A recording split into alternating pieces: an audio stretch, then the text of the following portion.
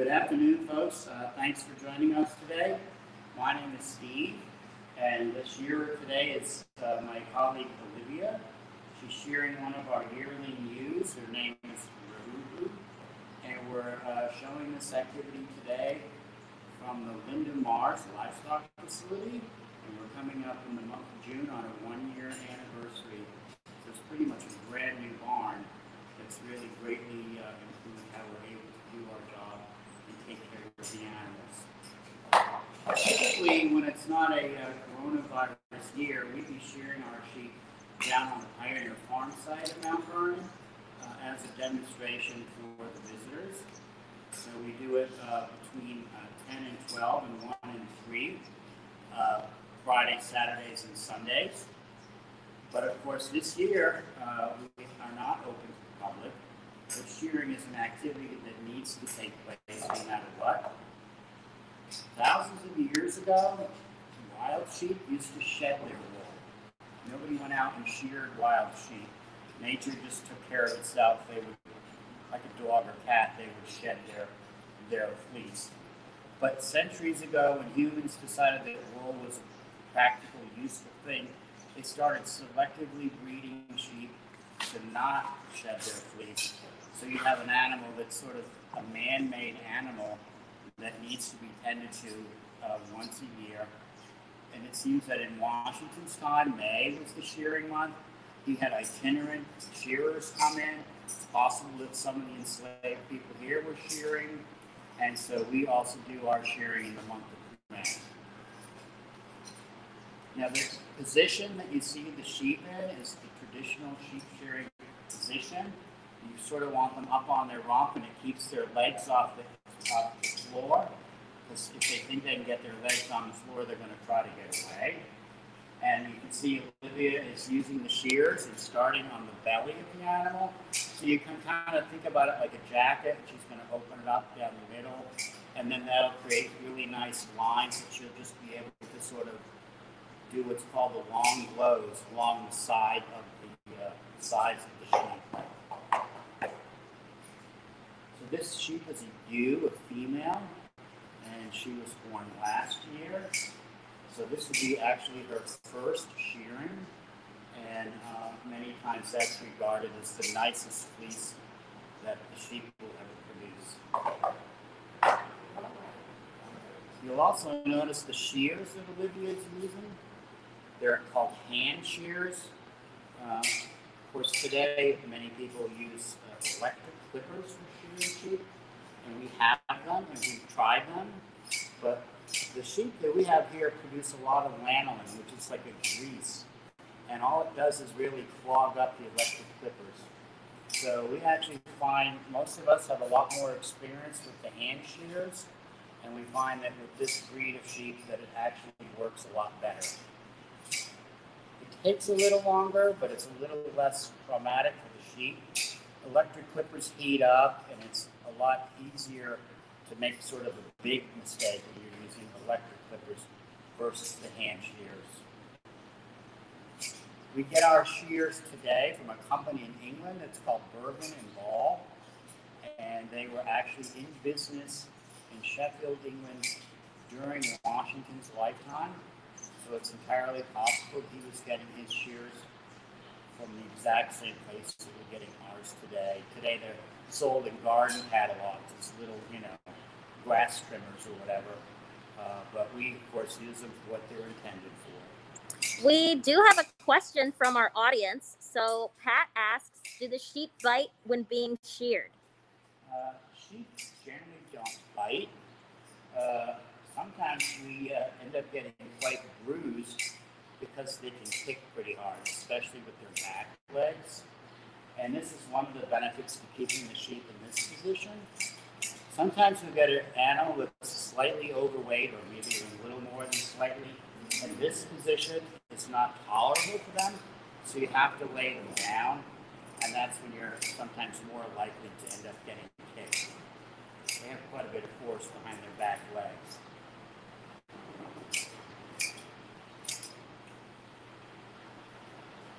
Olivia, do you know the record for hand shearing? Is it something like 5 or 6 minutes? Yeah, so of course the pace at which you can shear varies greatly depending on your skill. My fastest sheep was sheared in 23 minutes. We have other people here that are under 20 minutes, including Olivia. So she's actually studied under professional shearers to try and improve her skill and her time. We also have another question here. It's a two-part question. So when do you know when it's time to shave them, and can they be a family pet? I think the sheep can be considered sort of a pet. We have right now this year one bottle baby. The mom wasn't willing or able to take care of the lamb, so we essentially had to adopt the lamb and feed it out of a bottle. And now, anytime we go in the pen, that lamb runs away from the other sheep and comes up to us. And so, in a sense, yeah, you can sort of get them to be very, very friendly to people. In that case, it's just a matter of necessity. Sorry, what was the other half of the question? The first half of the question was, when do you know when it's time to shave them? Well, in Virginia, you pretty much want to shear them once a year. So Washington's records indicate that he was doing it during the month of May. So that's when we always shear our sheep as well, during the month of May. Because by the time it gets to be, 6 months down the road, October, whatever, they're going to actually need the wool again, so you wouldn't want to shear them twice. Jennifer asks, what is this sheep's name? This sheep's name is Rahuhu, and Rahuhu is a river in Africa. And so every year when we name our lambs, we have a theme. And last year the theme was Rivers of the World. This year our theme is Dr. Seuss. One year we had colleges. One year we had cities. So you can see how she's really keeping the shears quite close to the animal. You want to get, as much of that wool cut as you can. What makes the wool good for spinning is called the staple. And the staple is the actual length of the fiber from the skin out to the outer edge of the fleece. So the longer the staple, the easier it is going to be, the more desirable for spinners to use to spin into yarn. We have another question from our audience here. How much does all of the wool weigh once it comes off? It can vary greatly. I think most of our sheep produce a fleece that's somewhere from 3 to 5 pounds. One of the most common questions we get when we're doing this in front of our visitors is whether or not it hurts the sheep. And of course, I'm sure that the sheep would probably rather be doing something else right now, standing in a pasture, eating grass. But no, it doesn't hurt the animal, and it's beneficial to the animal because she's not going to shed that wool, and it's already getting really hot here in Virginia.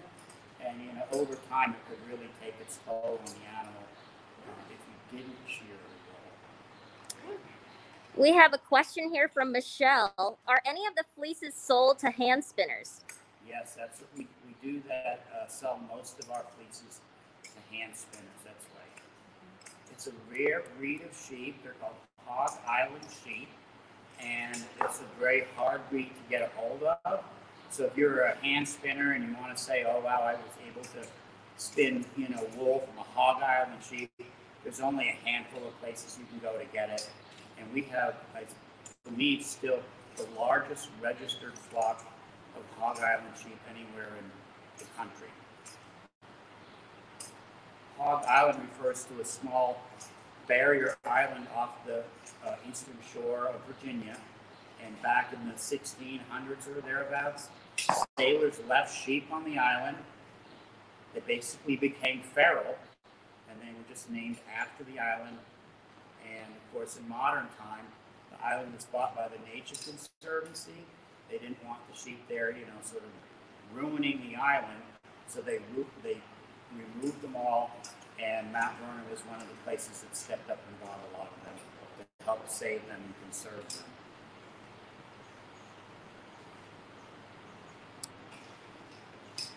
Alex asks, do they fight when getting sheared? Which Yeah, sometimes they do fight. That's one of it really varies greatly. Like the one time I had my record of 23 minutes, the sheep just sat there for the entire thing, and it was like amazing. But you also get ones that are really feisty. I would say, sort of maybe in general, the adult rams are probably the feistiest. And of course, they're the biggest and the strongest, and when they kick and stuff. And a lot of them have horns, you can get hit with a horn and other things. But yes, their personality varies greatly from animal to animal. Jennifer asks, how do you shear the sheep without cutting its skin? Olivia is a very good shearer, so I can't speak for her, but when I'm shearing, I would say that I inevitably get nicks, but I don't think of that as any different as, nicking yourself if you're shaving or whatever. And you can put something on it if you'd like to. But the sheep's skin secretes lanolin, and it's actually a natural antiseptic, so if it's just a little nick or whatever, most of the times you really don't even have to put anything on it because the lanolin will take care of it.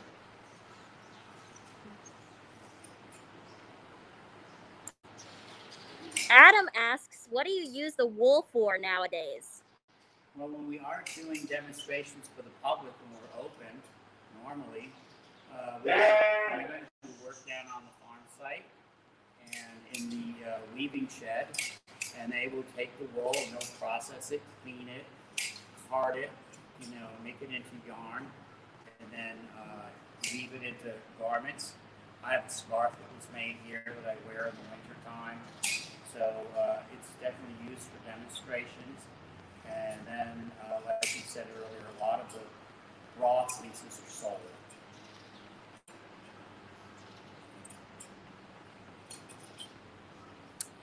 Ruth Ann asks, how much of the wool is usable? Well, when you get the wool off, and the goal is to get the fleece, the entire coat, so to speak, off in one piece, and that obviously helps if the animal's cooperative. But once you get the whole thing off, you'll lay it down like sort of a big rug, and you'll usually go around the edges of the fleece and do something called skirting, and that might be like the back end of the sheep or the belly of the sheep, and where the dirtiest parts are, you're going to more or less just pick that out and remove it. Historically, of course, they would take the fleeces and, you could wash them in sort of a mild soap and some warm water. You don't want to use really hot water. You don't want to agitate it. You could melt the wool, but it was, obviously cleaned prior to being made into a garment. So now Olivia's getting into what's called the long blows. You can see she kind of make really good time now, going from one end of the sheep all the way up to the other.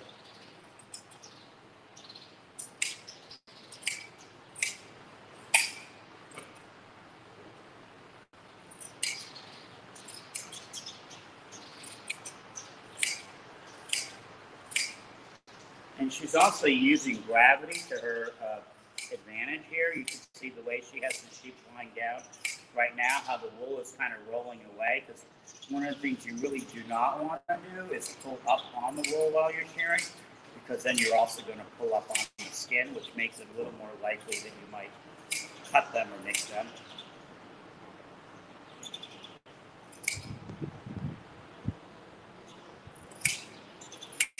We have a question here from Tiffany. Do you use non-electric clippers to keep with the historic setting? It seems that the process might go faster with electric clippers. I guess, again, it depends on your skill level. And most of us here, have sort of learned our shearing with the hand shears. I think most of us are probably more comfortable with them. It does take a little bit longer, but, I think in Olivia's case, she'll average less than a half an hour to do a sheep. So that's pretty quick. And, in our case here, it's not so much that we're in a hurry to get it done or whatever. We try to do these things when we are open as a demonstration for visitors. In my case, it usually takes 45 minutes to an hour to shear a sheep. And that's not, too long by any means.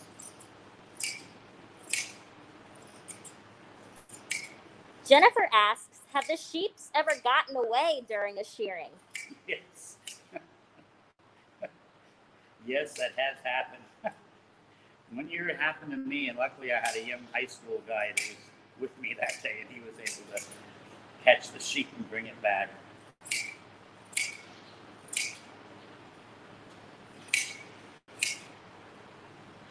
Corrine asks, and this is from her one of her kids, how many sheep does Mount Vernon have? I don't know the exact number.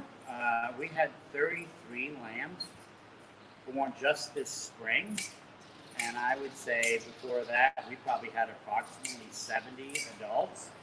So it's probably somewhere right around 100 total sheep right now.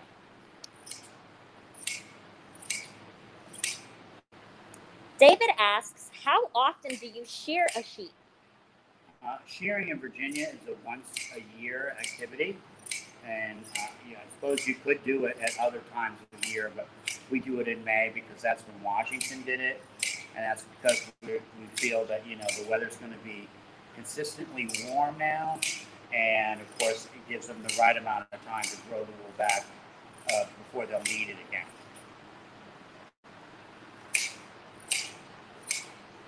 Laurel asks, is the sheep sedated? I didn't see from the beginning. No, actually, sheep don't take well to sedation.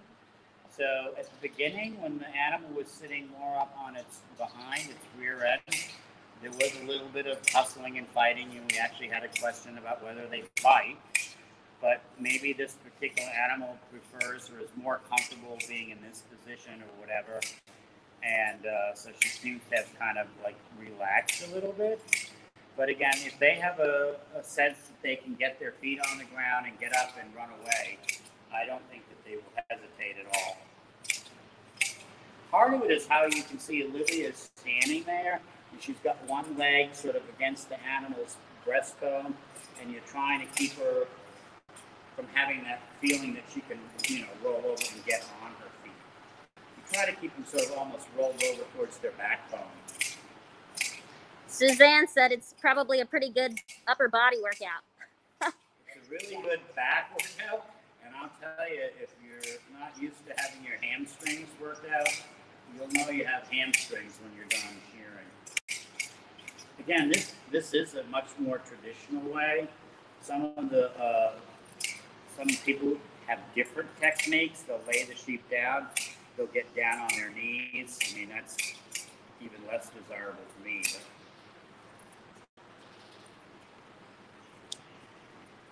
We have a question here from one of our YouTube viewers. Is there an age at which you start shearing the sheep, or do you shear them their whole lives? Yeah, well, the sheep here are usually born in March, sometimes as late as April. And so the following year in May, when they're just over 1 year old, that's when they'll get their first shearing. Because when you have a lamb, there isn't really anything to be shorn yet.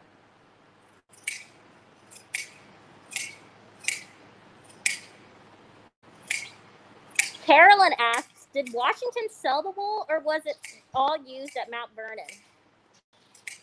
I honestly don't know if he sold any of the wool, but I think that the most common use for it was producing blankets and clothes for the slaves. This is not considered a fine grade wool. So, one of the stereotypes about history is that they made everything that they used and made all their clothes and, they were all self-sufficient. Well, I don't think Washington was going to be walking around with a coat or, anything else made out of Hog Island wool. Most of his fabrics would have been imported from England. We have a question here. How do you keep the fleece in one piece as you shear it off of the sheep? I mean, that's part of the skill of the shearer, and it also depends on the cooperation of the animal. And, obviously, the quicker you can do it, the less likely you're going to have trouble. She's also keeping the fleece nice, and it's not anywhere near the legs. in my experience, that's the worst thing that can happen to the wool is they get it caught up in their legs when they're kicking, and then it tears apart. Some of you might notice the sort of yellow tint to the wool, and that's actually the lanolin. You can see that. We always joke that shearing the sheep is about the only thing we do all year that's good for your hands, because you'll come out and your hands will look like you just rubbed grease all over them.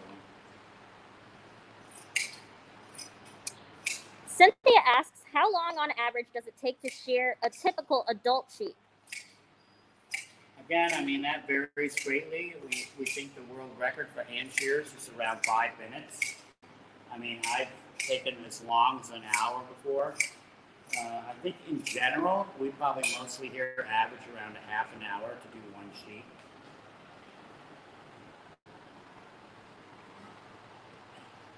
How much wool was able to be produced by Washington sheep?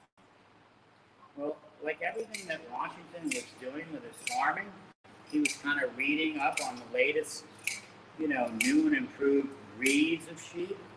And so he was trying to get a hold of a breed of sheep that was called the Leicester long wool, had a longer wool, a finer wool, and he was trying to sort of bring that in so that he could, breed that into his sort of generic sort of category of sheep. And this Hog Island is probably very similar. We don't have anything written that Washington says, oh, I have Hog Island sheep, but we know that these sheep were on that island during his lifetime, and the written descriptions of the sheep that he had very closely resembles this breed of sheep.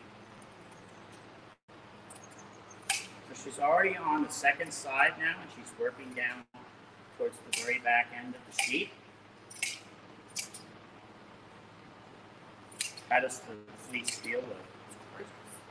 Good. We have a question here. So does Mount Vernon sell any products made from the wool of the sheep online on our site?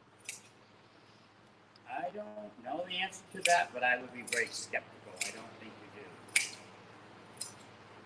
I think when they make things down on the Pioneer Farm when we are open, they're made to be part of the costume for the interpreters here.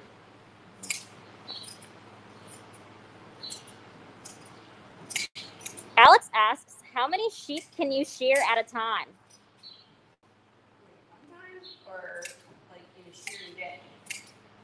Why don't we answer both? Okay. I can only shear one sheep at a time, and my max has been 10.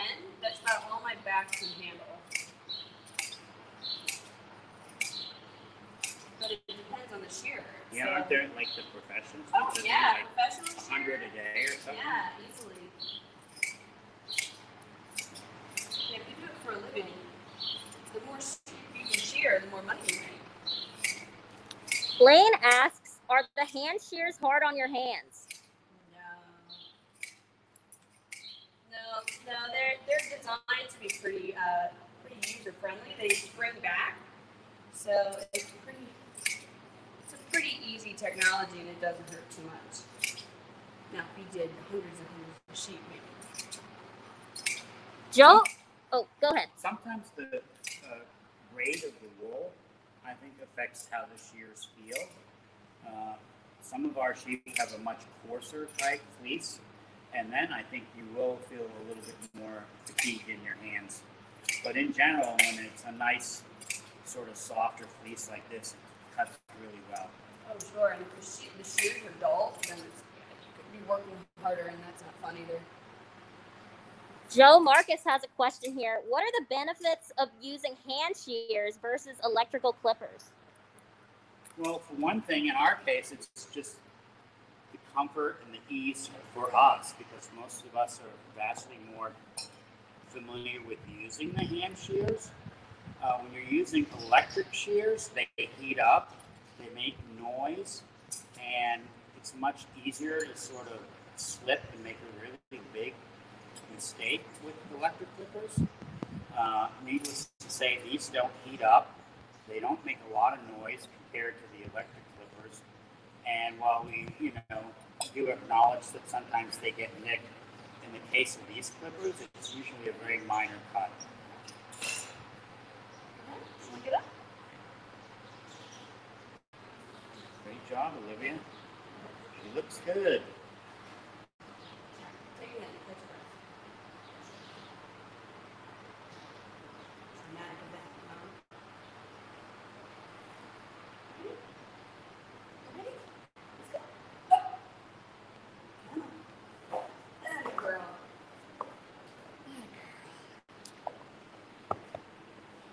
Still got her spots. She does.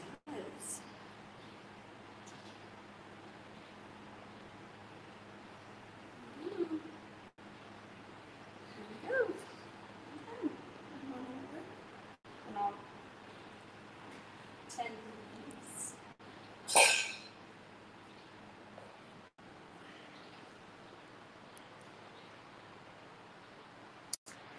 Christina asks, what tool do you use to sharpen the shears? Do you sharpen the shears after each sheep? I don't have the experience of needing to sharpen them that often when I'm shearing. And you just use a sharpening stone to do that.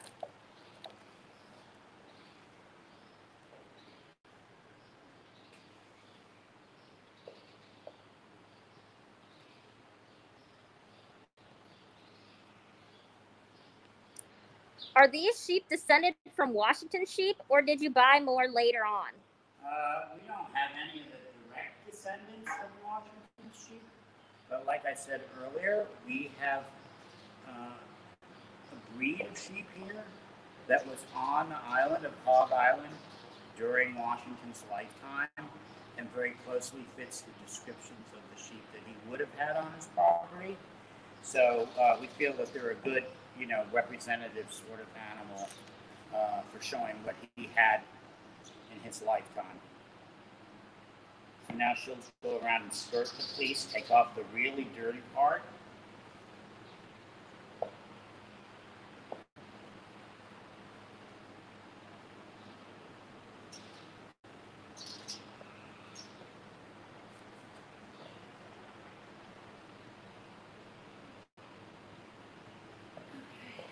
Do older sheep produce more wool than younger sheep?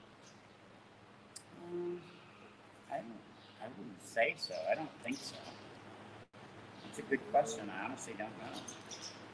I mean, a bigger sheep would produce more wool just simply because it's bigger More surface area. Yeah, but this ewe here is a yearling, and so she has a much thicker fleece than an older ewe who has had a couple lambs, because their calories that they go into feeding lambs, not making wool.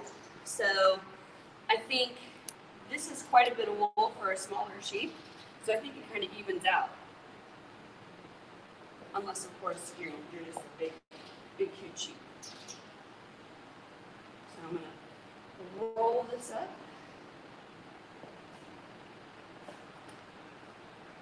That is... So clean on the inside. At least we're ready for markets.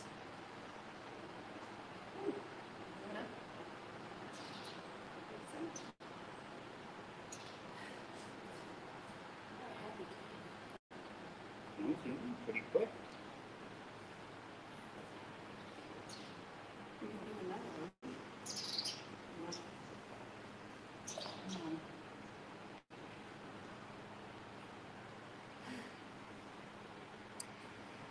So we're just going to take a couple more questions here, but David asks, when they were wild on Hog Island, did their wool grow out of control, or does it reach a natural maximum length?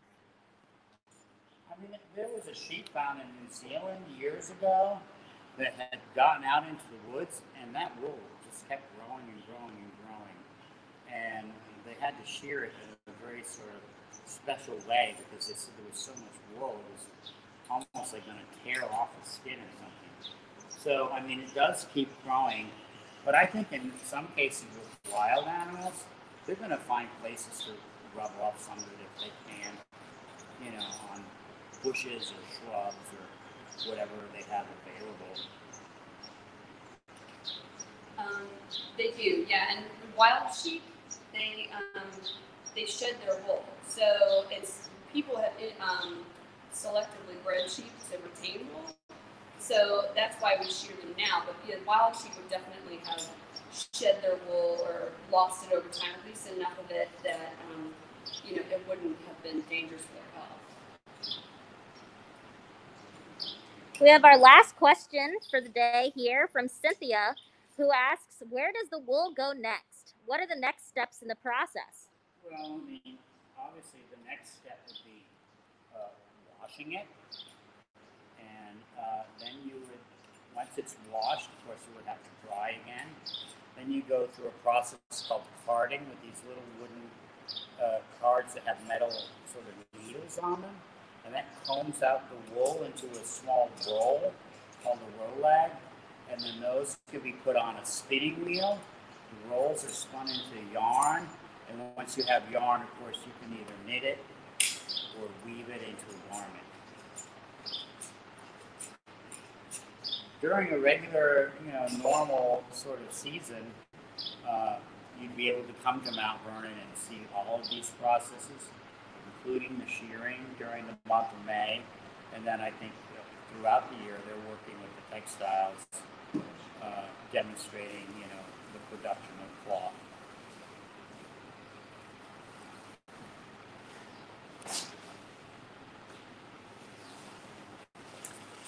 I think we're gonna wrap up here. So do you guys want to give some concluding thoughts for our audience? The sheep shearing is a necessary part of keeping sheep on a farm in order to keep them healthy and happy. The process with the hand shears is pretty easy on the sheep. It's not as easy on the shearer unless you're well practiced, but the sheep don't get hurt in the process. It's like getting a haircut. Kind of like going to the spa. I mean, they're not thrilled about it, but at the end of it, afterwards, they feel a lot better, and they're ready for the summer. Do you have anything to add?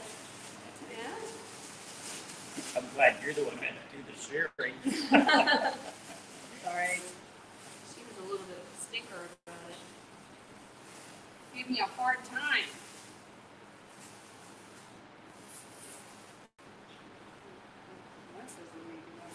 Thank you guys for this live stream. Remember, everyone, we have live streams every day, every weekday at 12 p.m. EST. So thanks for tuning in.